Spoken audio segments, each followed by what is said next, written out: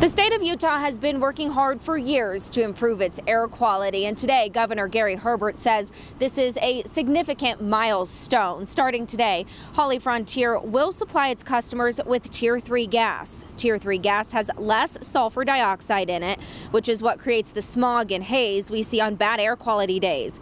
Governor Herbert has been pushing to clean up the air along the Wasatch Front, and that's something Holly Frontier wanted to be a part of.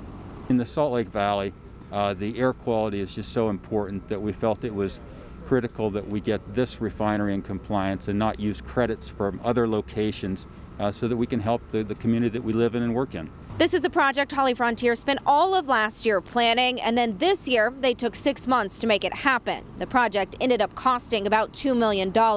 Now Holly Frontier says that drivers won't necessarily notice a difference in the way their vehicle operates while using Tier 3 gasoline. However, they will notice a difference in the air quality. In Woods Cross, Lexi Johnson, Fox 13 News, Utah.